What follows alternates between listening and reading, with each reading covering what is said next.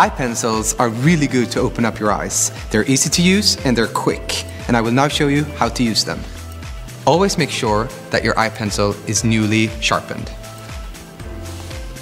Make sure that the line is almost in between the lash roots. You don't want it to be an eyeliner, you want it to be more of a lash filler.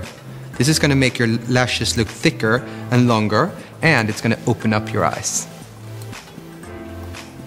And when you come to the end of your eye, make a fine line a little bit longer than your lash line. This is going to make your eyes look wider and bigger.